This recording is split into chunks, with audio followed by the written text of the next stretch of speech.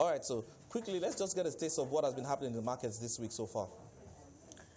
Essentially this week we've seen a bearish market in the Treasury bills space, and then for the bonds market it's essentially been quiet because of expectations at the bond auction. So we've seen a quiet market for the bond auction, and due to the very low liquidity levels this week, we've seen a bearish market for Treasury bills. All right, so but how are our investors positioning ahead of the auctions today?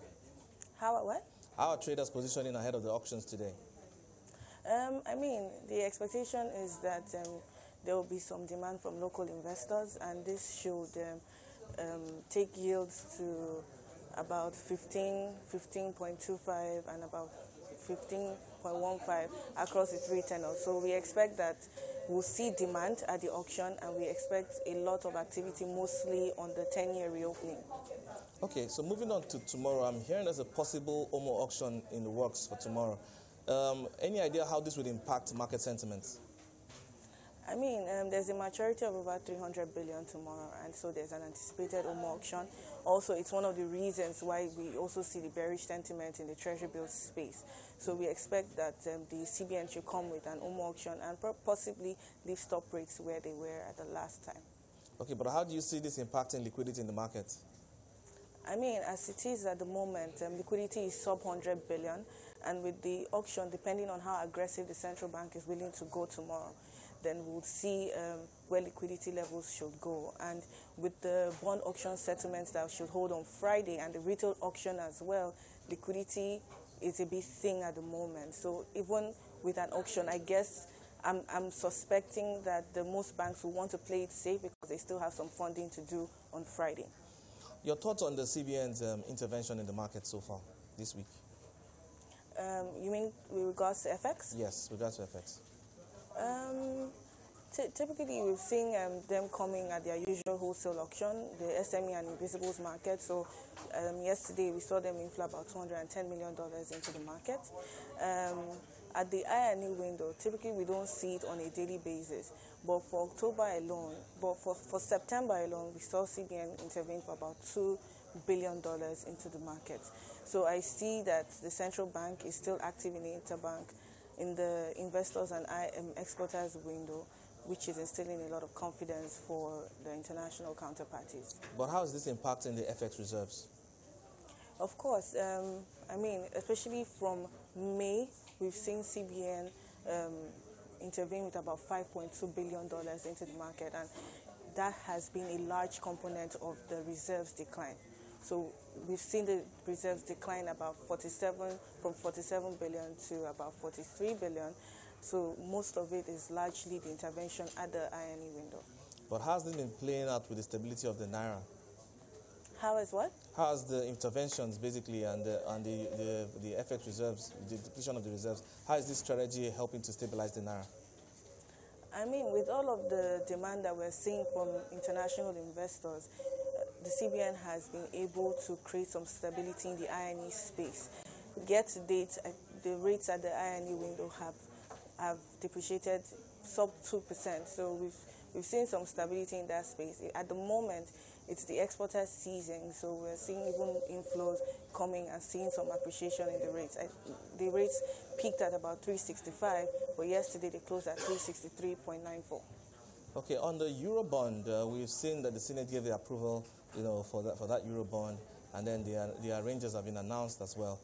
What do you make of the Eurobond with regards to the likely pricing and the subscription rate? I believe the Eurobond is going to be received well.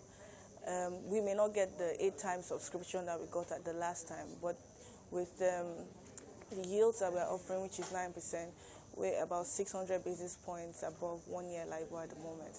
And then we also have capacity, which is the current level of the reserve, which is about 17 to 20% import cover. And projections near term for the oil prices are that they'll still be around $80 per barrel. So with all of those metrics in hand, I believe that the Eurobond will be received well, and I expect that we'll see significant interest. But when you look at the global environment, you're seeing what's happening in the U.S. with the Fed, and when you talk about the rates they're probably going to get from international borrowings, do you think our foray into these markets will be sustainable in the long run? Do we think? Foray into the international markets for funds, for Eurobonds. Do you think this will be sustainable in the longer term? At the moment, we've seen a lot of repatriation by international investors, and it's also for various reasons. Of course, one, the Fed rates, and then we also have elections and a bit of unrest in some of the emerging markets.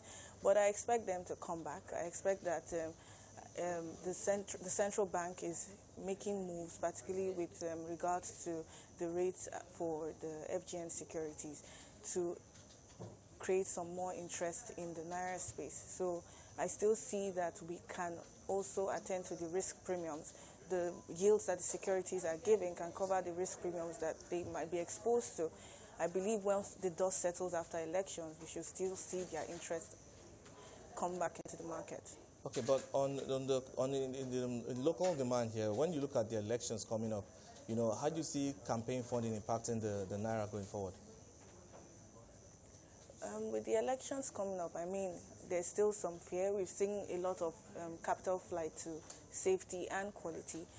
For the outcome of the elections, a lot of things are not clear at the moment. Maybe a few months back, we would have thought that maybe the incumbent will still be president, but with a lot of changes that we've seen in recent times, there's now some uncertainty as to what the outcome of the elections could be. And until then, we may not be able to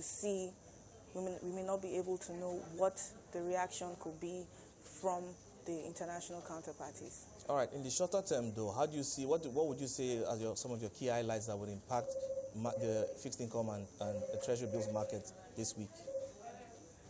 This week? Yeah, this week.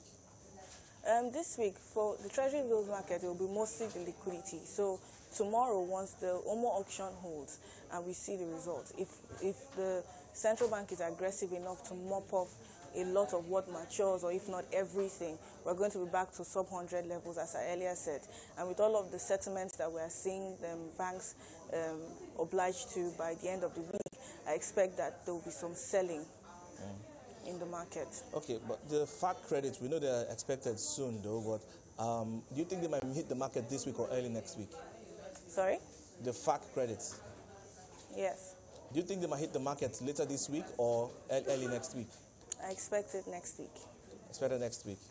Okay. Yes. All right, then. So we'll keep our eyes and see how the market is going. But I'd just quickly like to get what your take for the early next week will be.